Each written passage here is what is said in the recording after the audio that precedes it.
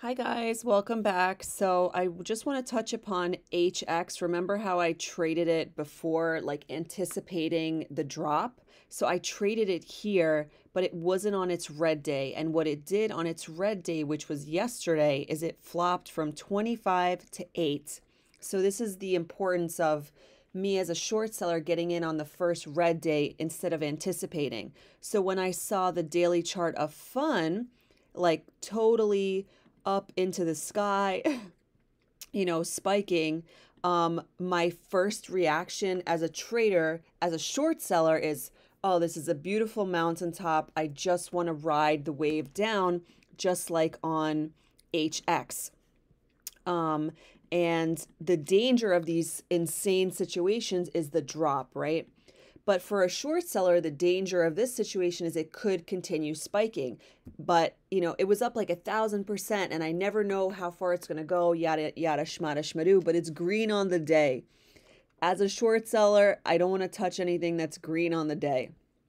However, I did see it wavering in the 24, 23s, but it dropped so quickly I couldn't get my order in, and then it halted, and then it opened instead of 18 where it got halted, it opened all the way at pretty much 7. So when this started bouncing off of pretty much pre-market high levels, and where it originally spiked from, I saw this as a dip buy opportunity. We just crashed from 24 all the way to 7. That's let's do math, Liz. I need my calculator. Hang on. I'm not good at fucking counting shit, okay? Hang on. 24 minus 7. $17 drop. So I was like, it's gotta bounce a little something. And it's funny because my initial reaction is, I'm a short seller. I want to short this. But through all the mistakes that I've made in my trading career, I know when something drops a lot, it's gotta bounce a little bit. And my plan was correct. I got in here at 889 and I decided to take profits, and I pretty much judged the top. It's funny because this is where it got halted the second time, and it became this kind of resistance barrier. So I was like, I don't want to be greedy. All on Twitter and everywhere, it's like, this is going to the moon, this is going to the moon. But what I want to practice is, can I take the meat of the move of a trade?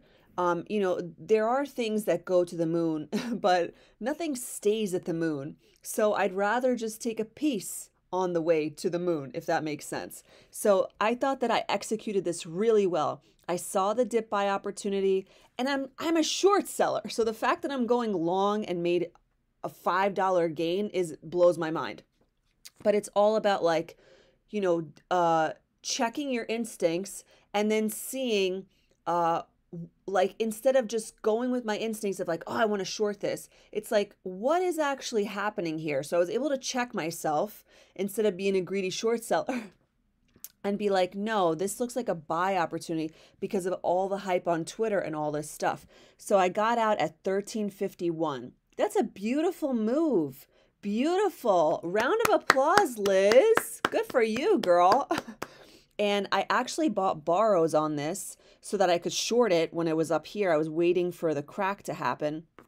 And I bought borrows. At first they cost $46 over here. Then they cost like $19 over here. And then it became $8 over here. So I already bought them over here. So I was holding them, like looking for a short opportunity. And I just, this was too fast for me. Then it got halted and then it opened up over here. Like there was no time to short. Everything is too fast.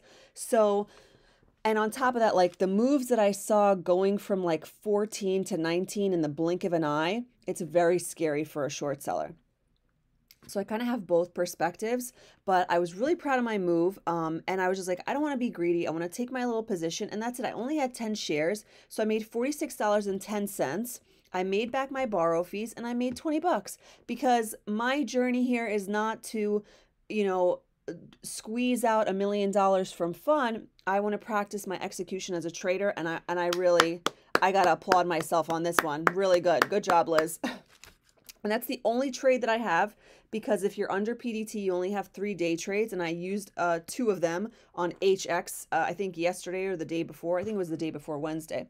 So that's it for me. But this is a great executed trade for me. The fact that I went against my initial instincts of a short seller and didn't fumble the ball trying to short here, because where is it going to go? Things just don't fall forever. They bounce. So I love how I timed the bounce, and I love how I got out right at the reversal. Like, fucking beautiful, Liz. Beautiful. But I'm way too scared to trade this with size, obviously. But I'm really proud of myself that I did this.